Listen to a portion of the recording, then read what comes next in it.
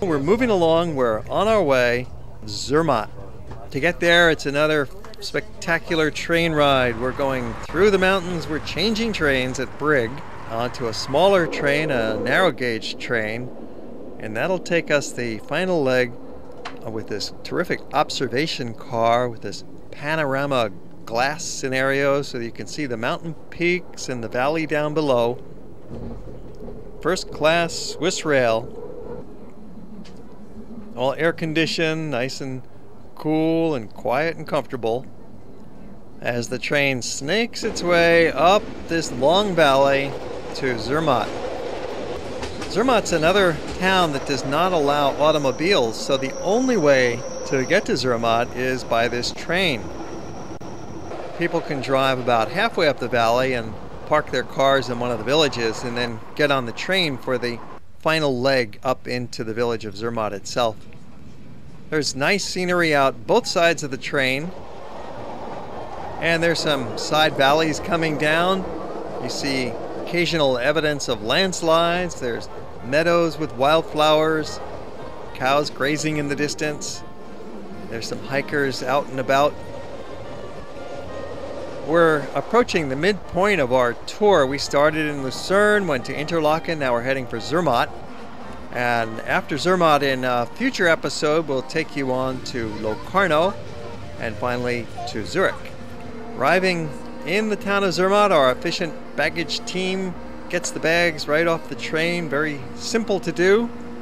And then everybody grabs their own suitcases and pulls them through the train station, and we go to the hotel. Now, in this case, the hotel is right across the little lane from the train station, so it only takes us a few minutes to walk from the train right to our hotel. Couldn't be more convenient than that.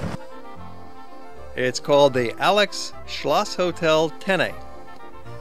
There are two Alex hotels in Zermatt. This one is the Schloss Hotel Tenne. And it's a nice little spot. It's a family-owned and operated hotel. Hello. Quite small, just has about 45 rooms. Nice living room here. We'll be having our breakfasts and dinners together here at the hotel. Nice rooms. Generally we have breakfast together every day on our trips with Hawaii Geographic Society, and lunch and dinner is on your own, but in this hotel we had the dinner included as well. Right away we're off on another mountain adventure. Just next to our hotel is the Gornergrat Mountain Railroad. This is a narrow gauge rack railroad that's going to take us up past some stunning views of the Matterhorn. That's the signature site of Zermatt. The famous Matterhorn. We'll show you quite a bit of different angles of the Matterhorn during our visit here in Zermatt. And we're going further up this Gornergrat that will show us other views of many peaks in the surrounding mountain range. Some adventurous hikers getting off halfway to do some skiing. We're staying on the train and riding to the top, where we're going to have some great views of Monte Rosa and other mountains in the surrounding vista. You're surrounded by 25 different peaks that are over 12,000 feet high when you get to the top of the Gornergrat. You have to walk up this final couple of 100 yards to get to the very top observation platform, and from there you get this stunning panorama. So don't stop just at the top of the train station or at the restaurant or at the cafe terrace. You want to get to the top, the very top. Easy to get up there, and you will be rewarded with this unbelievable vista. From this spot you can see more high peaks than any other place in the Alps. This is the place, the Gornergrat, and especially with the Matterhorn. So we're quite happy to be up here. Our happy little group from Hawaii. And now we're going to head back down and warm up in the cafe. It's not that cold. It's just barely freezing, and it's sunny. There's no wind. Really ideal conditions. So you can sit outdoors if you like, or sit indoors in this cafeteria. Most people like to sit outside on the terrace. You can see the Matterhorn in the background, Monte Rosa here, Switzerland's highest mountain. The restaurant offers a convenient cafeteria line where they serve up some hot meals, soups, salads, light snacks. Here's our lovely train. This is a brand new train. They've had a train here for a century, but the vehicles, the rolling stock they have now are brand new, just beautifully built and maintained. So it's a very comfortable ride heading back down, but instead of riding all the way down, we decide to walk part of the way down. Once again. And it's a nice hike down. We're going to take a stroll downhill and downhill and downhill. It's all downhill. Some Swiss people love to hike uphill. They feel it's better exercise, but for us, going downhill is just the ticket. You kind of get into the groove and enjoy the scenery, especially with the Matterhorn off there in the distance. And you can kind of float down when you get into the flow of the right speed and the right angle with your feet, or so it would seem. Ah, we made it. Well, not quite yet. We're not all the way down yet. We thought we were, but looking at the signpost, okay, we have a little bit further to go. Some more downhill legs, passing a new house. They build the new ones in the old style using the local materials. There's lots of lumber here, lots of trees growing all around, and they harvest these trees very carefully while preserving the forest. And then soon enough we are back in the village. What a contrast now. Oh, all of a sudden it seems quite busy. Zermatt just has one main lane, and then there's some little side lanes and a lot of attractive shops here. A splendid array of backpacks in all sizes, shapes, and styles, and you name it. They've got all the hiking accessories you could imagine, as well as a lot of other kinds of goodies in the shops. Well, back to the hotel, end of the day. Let's have dinner. Nice to be able to just sit down together and share some stories about the day and not even worry about ordering off the menu, because they just bring us some great foods out of the kitchen. You have some choice, and there it is. There's chicken, vegetarian entree, there's some soup, and wine. Bring your own at this place. Brunello di Montalcino, why not? Some Italian wine. The Swiss also make a good wine. Next morning we are up and at 'em again. We're going on a major journey to a high mountain peak called the Kleine Matterhorn. You can get around by taxi in Zermatt. There's no private cars, but you could get around by taxi if you don't want to walk, or by public bus. And this bus was free. That was a nice treat, because we were heading for the cable car, so they provide this very convenient transportation. It's only about a half a mile to walk from one end of town to the other, but we figure, okay, there's a free bus and it's right there, so we'll take it. Conserve our energy for the rest of the morning. Although we don't have to do much hiking to get up there. It's all by cable car. And what a cable car! This is the highest cable car in Europe. It's so high that they can ski in the summertime. And especially here in the month of May, there's lots of snow and quite a few skiers and snowboarders up there. You have to change cable cars several times, and there's several alternative routes that you can take on the way up. You go to Furi, you can go to Schwarzsee, you can also go to Trocknersteg, and there's Schmut off in the distance. We'll be doing some hiking on the way back down here. In this case, we're going all the way to the top, up to the Kleine Matterhorn. It's just next to the Matterhorn itself. And we'll be getting even more spectacular views as we get higher. Higher and higher into the snowfields. Now, we're not there yet. We're just changing cable cars one more time for this final run up the hill. We don't have to walk hardly at all, though. It's an easy stroll from one cable car to the next. And this last leg is going to take us up over 12,000 feet high. The lift goes 3,883 meters high. Yep, the highest in Europe. It's really quite remarkable up here. So we're up in that thin oxygen zone, over 12,000 feet. You want to take it easy. But we had no troubles, and everything is very convenient. There's Trocknersteg, and one more lift to go, and then we make it all the way up to the top. And here too, the engineers have been busy at work building tunnels and pathways and snack shops and elevators that take care of us. So it's really no strain at all. Anybody can do this. And then we take a little walk on the snowpack because there's something to see down here. All these skiers going by. And there's a tunnel off in the distance that we're curious about. This is a new feature up here, stopping for another group shot, our Hawaii gang. And we are going to explore the inside of this glacier. They've actually carved an ice tunnel. It's more than a tunnel, it's a grotto inside the glacier itself. This is just unbelievable. You walk along a comfortable matting and staircase, and it's all lit up inside. They've got these different chambers and rooms and corridors and tunnels all linked together in the most elaborate ice grotto you've ever seen. There's little statues. They have little displays here. There's an ice bar. Nobody there to serve any ice drinks, but maybe they show up once in a while.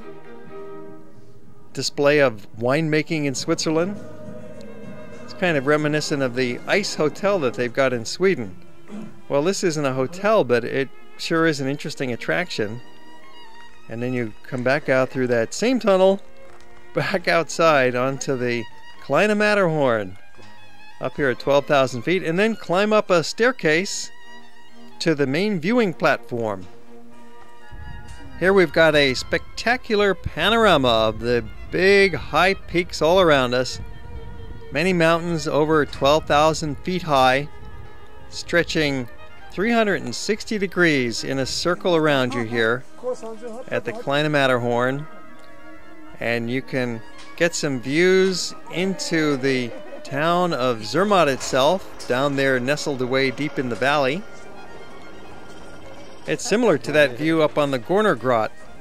Both of them are spectacular, and both of them are certainly worth doing, especially on clear days like this. We were so lucky with the weather. No clouds to obscure our vision whatsoever. You can imagine on a cloudy, misty day it might be a little bit disappointing to go through all this effort to get up here. But we lucked out. On our way back down, these same cable cars, you just stand up inside these large cable cars. It wasn't crowded at all. Traveling in the month of May is just a nice time, a perfect time to be here. It's cool but not cold, and it's not crowded. And we're able to enjoy a snack on the way down too. Halfway down there's a restaurant. Get some hot coffee, have a little bite, and from the table there's a nice picture window where you have a good vista out at the ski slope. Watching these skiers go by, and then they're going to slide down and ride back up that same cable car back to the top of the Kleine Matterhorn, and they can ski up and down all day long and all summer long as well too. It's the highest summer slopes in the Alps. And there's 3 stages of cable cars to get back down into Zermatt. But once again, we're not going to ride the cable car all the way down. You could if you want to, but we've chosen to opt out and take a hike. From Zermatt, it's 3/4 of an hour. They measure the distance in time on those signposts rather than in miles or kilometers. When you see 3/4, that's 3/4 of an hour. So that's a pretty easy hike. And it's all downhill, and that helps. Entering this little hamlet of Zermatt, they've got a couple of restaurants here. It's not even a hamlet. This is what they call an Alp. It's just a little cluster of buildings. And there are a few cottages, a few vacation cottages here.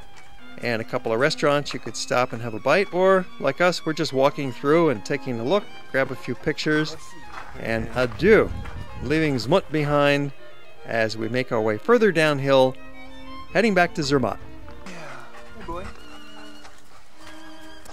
Once again, we've got wildflowers and snow-covered mountain peaks, green hillsides. What a package. Some fellow hikers trying to figure their way with the map. Well, it's pretty simple if you just stay on the path. You just keep heading down. Some people like to hike up. They say better exercise, and also they get a view looking into the mountains that way. Well, either way, you have a nice view. Some animals along the way. Here's some frisky dog playing with Heidi-type master. And he wants to play. Continuing down, it takes about an hour to hike all the way down to Zermatt. That's not bad. That's an easy hike. And along the way, you've got some scattered homes. You've got animals to check out. We're going to run into a patch of sheep just ahead.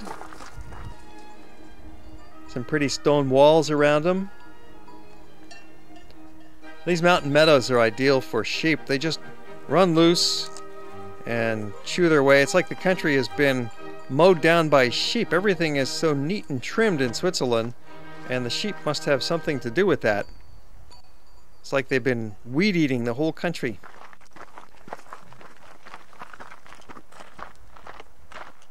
Scenery is beautiful. I like the pines, the scent of the pine in the air. Yeah. Nice, sunny, clean, fresh air that you notice over here. Yeah. Really. And relatively easy walking. Uh-huh. Not strenuous at all. Yeah. We're just going downhill. Really. Yeah. And easy downhill, not steep downhill. I guess a time to enjoy the beauty around you. You know, the mountains, the forest. It's great to be out here. The rest of our small group decided to ride the cable car all the way back down to Zermatt, but they missed out on these sights. Well, here's what you didn't see, gang. It was a nice vista. We had some nice streams and mountain forest, easy trail coming down. Nicely prepared surface there, no problem. Bubbling brook. And then it levels off as you get down towards the bottom of the hill, and then all of a sudden you're back in Zermatt, back in the village. Back to civilization. There's the big church. There's a couple of luxury hotels here, 5-star deluxe hotels. The Zermatt AT04 is one of the famous ones. Many shops to take your money and give you some great merchandise in return. We'll take you inside in just a moment, give you a little sample, or you could pick up a Patek Philippe. Very expensive watch, or you can buy a cheap watch, or let's say a less expensive watch. For $100 you can get a good Swiss chronometer. $200 you get an excellent one. And here's some other things you might like to purchase. T-shirts, you've got porcelain, there's pewter, jewelry, and of course the Swiss Army knife. Look at all the varieties, the colors, the sizes, the shapes, and the blades. You could build a house with one of these things. Pliers, scissors, saw, oh, and a knife blade, corkscrews, rulers, who knows what else in there. It's a complete toolbox in your pocket, especially when you get the Champ. Or just pick up a t-shirt. That's easy to pack. Well, the village gets a little quieter later in the day. People start to head back to their rooms or go into the various restaurants for dinner. Not McDonald's, but you can get some good Swiss food here in Zermatt. And they've got a nice restaurant at the train station. It's called the Bahnhof Buffet. It's a little early for dinner yet, so there's nobody in here, but they do put on a nice spread at the Bahnhof Buffet. This is the heart of town. It's the Train Station Square. Some of the larger buildings around this spot. And as the evening settles in, you could even have dinner with music at the Schweizerhof Hotel and Restaurant.